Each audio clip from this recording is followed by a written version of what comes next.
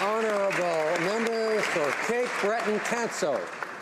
Mr. Speaker, on April 29th, workers from across the country marked the National Day of Mourning, which remembers workers who have lost their lives or suffered injury or illness on the job. This day is always a reminder why more can and must be done by governments to protect workers by not only enacting but effectively enforcing laws that prevent workplace injury, illness, or death. This year is especially significant, being the 25th anniversary of the Westray Mine Disaster that left 26 miners dead after an underground explosion in Plymouth, Nova Scotia, May 9, 1992. This tragedy led Parliament to enact the Westray provision in the Criminal Code in 2003. Honoring this anniversary, our government is committing to doing more to ensuring the Westray provision is being applied effectively to hold people to account who are criminally negligent in workplace death and serious injury.